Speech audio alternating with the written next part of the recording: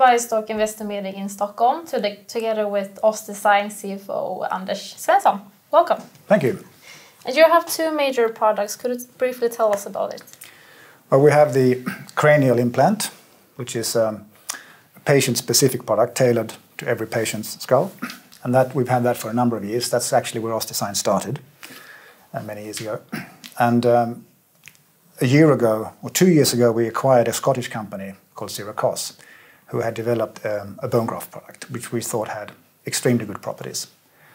So we bought them, and a year ago we launched the product in the commercial setting. And now we see that it develops nicely, and that's a product that deals with spine, cervical spine, and thoracolumbar spine. So sort of related products, but different. And what are the main benefits with your bone regeneration technology?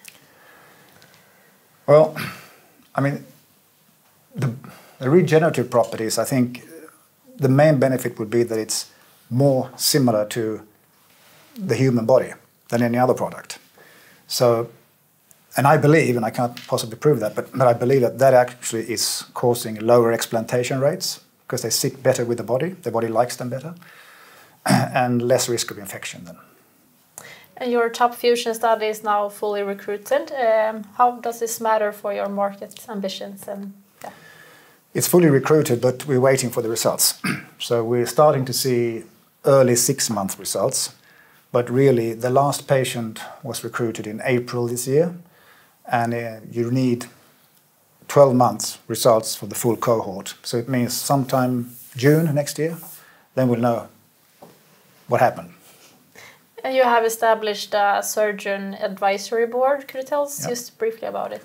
Yeah, it's pretty recent. We managed to get hold of 7 really top-notch surgeons in the US, and who've been willing to be part of our advisory board. And they're going to help us with advice on future product development and strategic issues.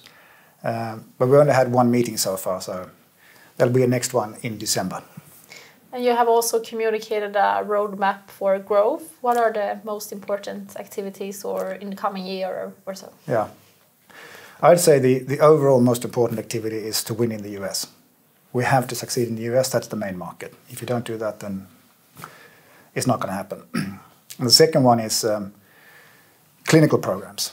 We've had 2 little clinical data in the past in OssDsign, and we're still waiting for the first clinical data on the top fusion study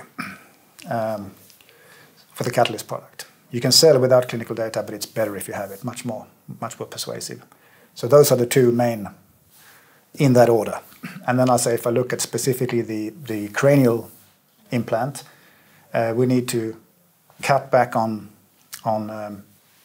production time and deliver it faster to the market. And with that, we'll get higher volumes and reduce cost, but certainly cut the delivery time. That's the main topic. It will be interesting to follow, and thank you for joining us today. Thanks very much. Good to be here.